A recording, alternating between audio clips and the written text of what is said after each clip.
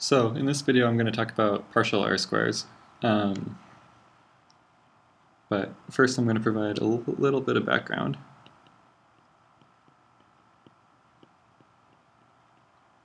In the previous video I talked about part R-squares, and kind of the setup and general background is the same in this setting, so I'm just going to add a little bit in right now. So if we start with correlation matrices,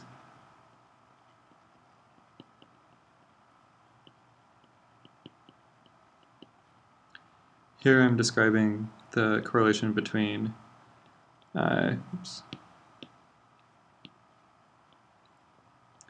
between three variables. I'm calling them x1, x2, and x3. The correlation between any variable and itself is going to be 1. And then the off diagonals I'll denote with R21, which represents the correlation between variables x2 and x1. Here I'll say R31, R32, R12, R23, oops, R13, and R23. And so this is a correlation matrix. These values are the pairwise correlations between the variable along the row and the variable along the column. So what these represent are, it's a pairwise summary of the strength and direction of the linear relationship between a row variable and a column variable in this matrix.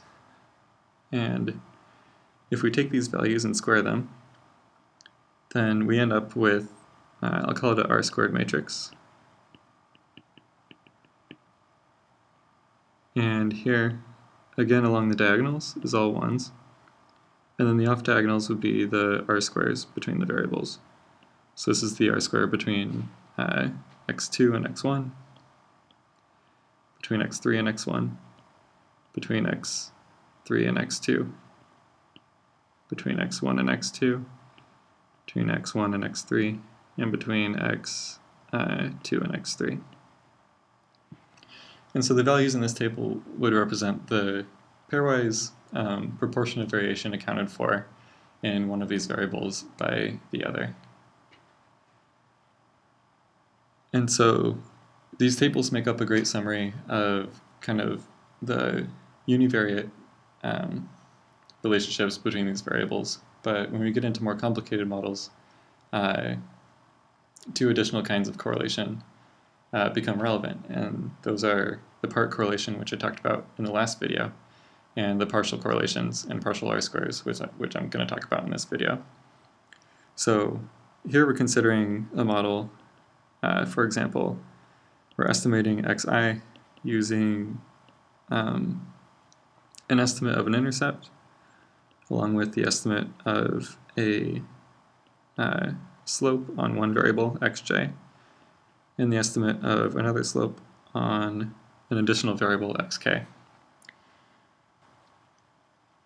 And one question that we might be interested in is what proportion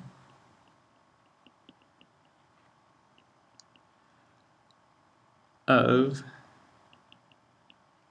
the variation in xi that remains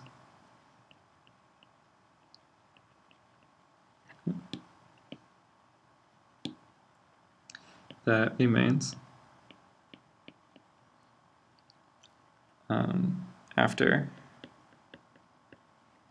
removing the proportion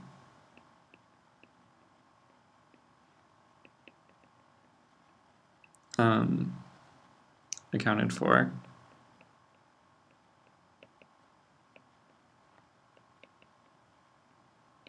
by xj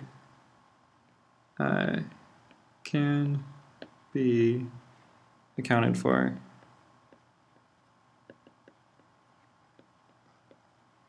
by xk. So the setting is, I have first the model, or I have this multiple regression model where I'm using xk and xj to estimate xi.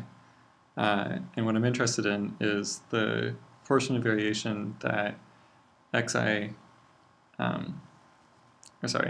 what I'm interested in is I take all of the variation in xi, I remove the proportion of that that can be accounted for by xj by itself, and then I look at, of the remaining variation, how much of that, what proportion of that can be explained by xk.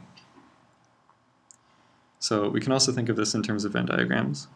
So I'm going to draw one circle that represents xi. So this would be all of the variation in xi.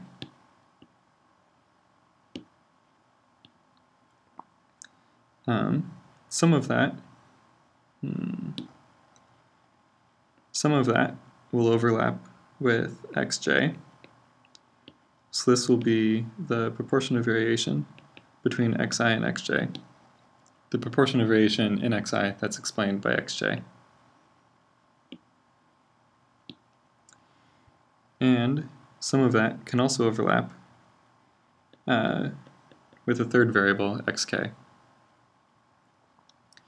So what we're particularly interested in here is, first we start with all the variation in xi, and then we remove the variation between xi and xj, and we want to know, of this variation that remains, how much of it can be explained by xk.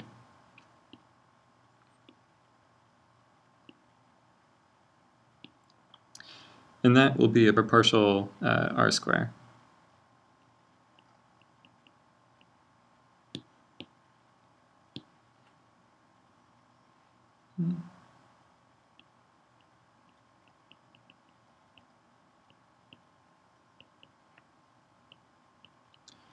So I'm going to denote this as, it'll be the proportion of variation in xi that's explained by xk after removing all of the variation accounted for by xj. So it's going to be a ratio between two things, and we start out with something similar to what we had in the previous video on part correlations, where first we look at the variation in xi that can be explained by both xj and xk together, and then we remove from that the proportion of variation that's shared between xi and xj, or the proportion of variation in xi that's explained by xj. Oops.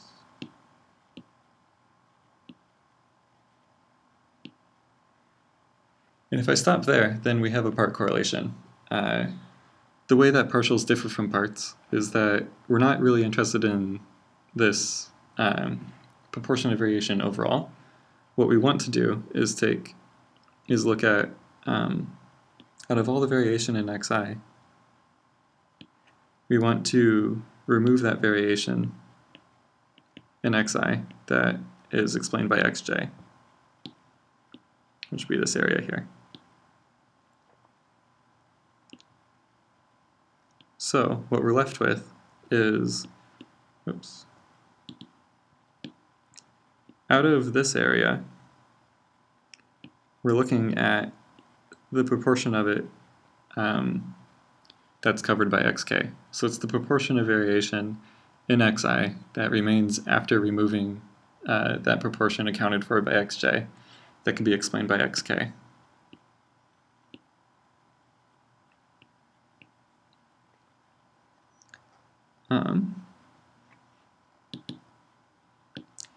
In terms of correlations, this can be expressed as the variation shared between I and k minus the variation shared between, the correlation between I and k minus the product of the correlation between variables I and j and between variables k and j over 1 minus the proportion of variation in I explained by j times 1 minus the proportion of variation in k explained by j. Square root of the denominator and square the whole thing to get it in terms of proportions of variation. Similarly, the partial correlation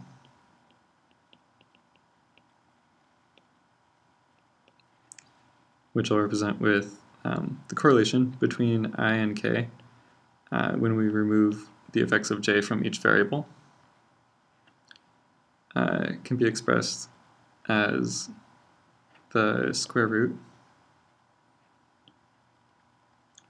of the proportion of variation in I explained by j and k together, and then removing the proportion of variation in I that's explained by j. Looking at that relative to what remains after removing the proportion of variation explained by j.